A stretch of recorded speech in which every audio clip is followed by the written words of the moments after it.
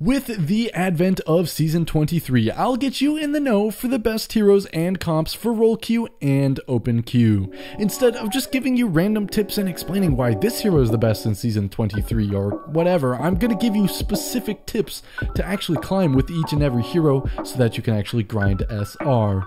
My name is Nate and welcome to Blizzard Guides. Now, a few things before we get started. First off, this video will have 7 heroes for role queue and then a general section for open queue. I'll explain a little bit about what comps are going to be expected in the open queue and what might be best. And then for the role queue 7 heroes, the heroes are actually in order this time, so the further down the list you get, the stronger and more easy the heroes are to pick up in this particular meta. So that's how that will work. And then also just a quick and really big grateful thank you for 200,000 subs. I cannot believe it. It still hasn't hit me. It doesn't feel very real, but I'm so excited and I cannot thank you guys enough for supporting the channel. But with that said, let's get into this list. Coming in at number 7, let's talk about McCree. Now, originally, I was going to put Ashe, but Ashe is not as self-reliant as you might think, especially in lower ranks. She just needs a lot of healing, and that's not really viable sometimes, especially down in like plat and gold and below. You just don't get healed. So that's why McCree is here at number 7. So when you play McCree in Season 23, the most important thing is that you burst down people that are getting healed by Brigitte. Her repair packs and her passive inspiring healing is just stupidly strong, so if you can constantly just shoot the people that do actually get repair packed, you'll kind of mitigate the damage or mitigate the effect of a Brigitte in the team. And so that's why you need to protect your supports from flankers that do get those repair packs or do get those passive inspired healing. Play around them and just keep them safe. And then on top of that, if you're having trouble actually engaging into the fight and getting past the enemy team tanks, you can use your flashbang to allow your team to break through tank lines, which is very, very strong. You just throw your flashbang at the enemy tank, hit 2 headshots, and you're good to go. And then also, finally, you just need to use your High Noon to counter rushes from rallying Brigs or just ulting Sigmas or something like that. High Noon is a really useful zoning tool to mitigate the effects of a Sigma ult or a rally, so use it as such, and you'll have a good time. Coming in at number 6, let's talk about Reinhardt. Reinhardt is just a classic pick. There's not much other to say other than the fact that you do need to change your playstyle slightly when it comes to Season 23. It's very important that you tempo slam instead of just going for big 5 to 6 man shatters. It's actually a lot better to just go for 2 to 3 man shatters and try and get those kills, just because enemies don't stay knocked down as long as they used to a few patches ago, and I don't think most Reinhardts have adapted in ranks below diamond. So don't be afraid to just go for smaller slams now so that you can actually pick up the kills. And then also, you just need to be flexible when you play in Season 23, because resources can be kind of flaky when it comes to healing and damage, just because people really haven't figured it out that well. So just be flexible. If you're playing aggro and it just doesn't work and you keep dying or your team isn't doing enough damage, dial it back a bit, play a bit more passive, and if things just still don't work, there might be an issue with your team or your playstyle or something like that. Coming in at number 5, I have a bit of an unorthodox hero. It's actually 2. I'm going to put Orisa and Sigma into just one hero. And the reason I'm doing this is because the Orisa Sigma combo is better than Reinhardt Zarya right now in this current meta, but it is very difficult to execute in solo queue. And so I actually recommend that if you have somebody else that plays tank, duo Orisa Sigma and you'll climb like 500 SR if you actually really try and grind. It's really easy to pick up, and just having a constant Orisa Sigma pairing is stupidly strong. But I still do have tips for Sigma and Orisa. So for Sigma, use your rock to counter divers and flankers. Brigitte is going to be able to bail those people out, so if they do get a repair pack, you can just throw a rock at them and then they'll likely back up, mitigating the effects of the repair pack. And then also on top of that, you can use your shield to block line of sight of any healing. You can block Lucio Amp, Brigitte Inspire, Anna's shots, stuff like that. So just be cognizant of that and put your shield in between healers and the people they're trying to heal, and you'll be a very, very strong Sigma. And then also just use your ultimate as a defensive ult. If a Genji nano blades and goes for your supports, you can use your ult to ult him, but just be confident about it and make sure that you're actually going to get the Genji in it. You wouldn't want to just waste your ult. Oh, C9, C9, C9, C9, C9! Let's get it, gravy!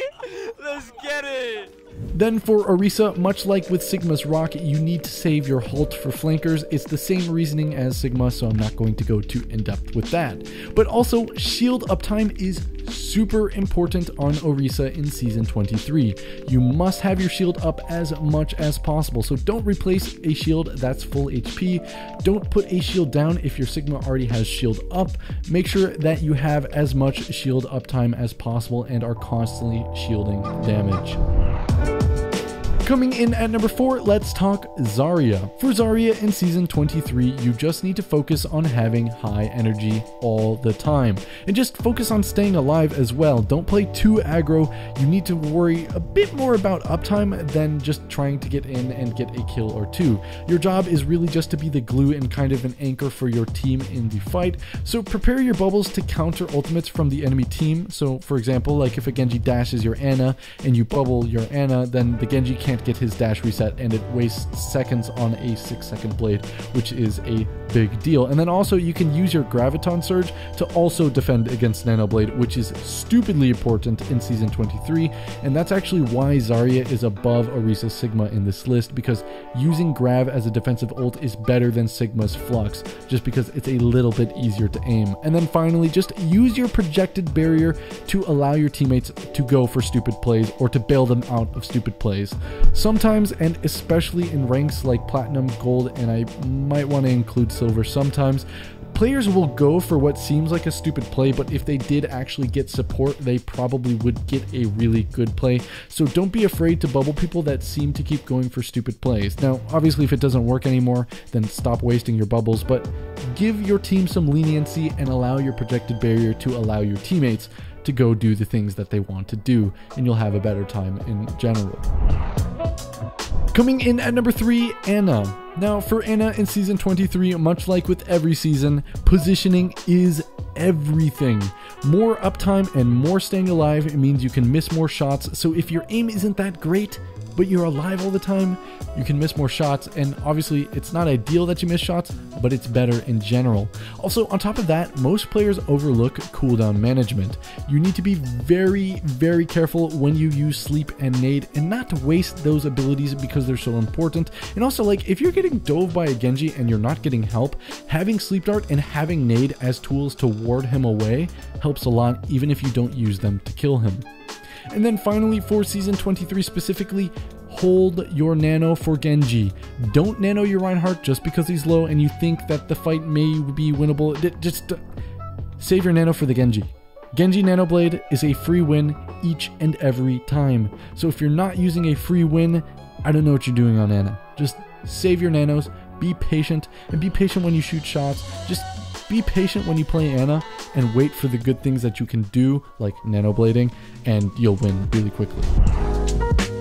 Coming in at number 2, I mean, the way I've been talking about Brigitte, you would have expected her to be on this list, and she is on this list. Brigitte, I mean, she's good right now. There's nothing else to say. She's really easy to pick up right now, so I'm not going to have too many tips for her.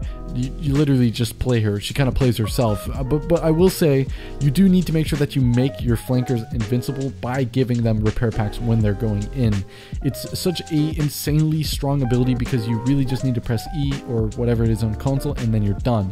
You don't need to pay attention to them that much more, and you're good to go. And then also on top of that, Inspire uptime is super important. So Inspire is the ability that allows you to heal your teammates in general. So when you deal damage, it heals your teammates. You need to be dealing damage as constantly as possible every single second that you can, because the more Inspire's up, the more healing you're doing. So for example, if you just don't have Inspire up right now because you didn't hit somebody with your left click or your primary fire, or whatever you want to call it, you can use your flail to generate a little bit of Inspire healing, which actually goes a long way if you're grouped up with your team. And then also make sure that you use your rally when you're not sure if you're winning the fight, but the fight might be winnable, might be losable. It's a really good tool for flipping fights that are just generally undecisive, because it's not that high of an investment ultimate, and it's also really good for engaging, so you could do that as well. And finally, last but not least, at number 1, we have Genji. I mean, you saw this one coming. Nanoblade is so strong right now. It's a free win. Just use it. Patience is really everything when it comes to nanoblading. You need to make sure that you land the combo every single time. You cannot dash in and not get the kill. Once you dash in and do not get the kill, it's basically over for your nanoblade. So if the enemy has a boop that they could be using on you, or a stun, be aware of it. If you're going to dive the Lucio, make sure that you don't invest your dash until he's trying to boop you away.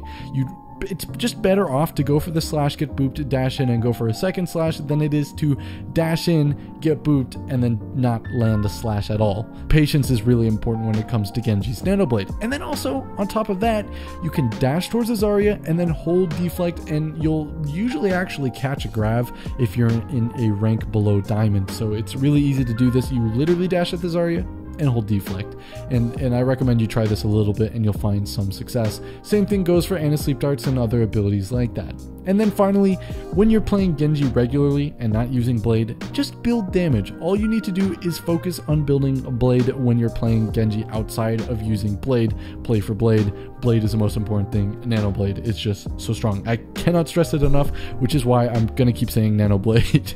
Just build your damage and learn the combos so that you can build more damage. So dash, right click, melee combos, you know, right click melee, right click deflect, right click dash. I mean, there's so many combos with Genji, they kind of just make themselves. Watch Genji players play Genji and copy their combos and you'll do fine. Now let's switch gears a bit and talk about OpenQ. Now, because OpenQ is just so new and we haven't really played any OpenQ style competitive game mode since Role Queue became a thing like almost a year ago now or something like that, it's going to be a bit hypothetical, but I mean, let's be honest, Goats is probably making a return. Brigitte is so strong right now, I don't see how Goats could not be a thing, but let's say Goats isn't your kind of thing, you don't enjoy playing triple tank, triple support, you can also run Ball triple DPS and a Mercy Lucio or something similar to that, a comp that is fast paced and high damage. This also worked really well before Role Queue was a thing, and this is what a lot of people ran whenever you had 3 DPS players, which was pretty common. So I also recommend that comp. I think we'll see a lot of heroes like Echo, Tracer, Genji, Soldier make a comeback, and maybe a little bit of Doom as well. I don't think hit scans are going to be quite as popular in OpenQ just because they don't have the reliance of 2 tanks with them at all times, because I feel like a lot of OpenQ players are going to lean towards wackier comps since Role Queue provides just constant 2-2-2. So be on the lookout for Goats, triple DPS with a Wrecking Ball, or also just heroes like Echo, Soldier, Tracer, Genji, and maybe a little bit of Doom, and I think you'll do fine. But anyway, that's it for today's video. Thanks again for 200,000 subscribers. I cannot believe it. It's so crazy that I even reached this point. I honestly never saw it getting this far.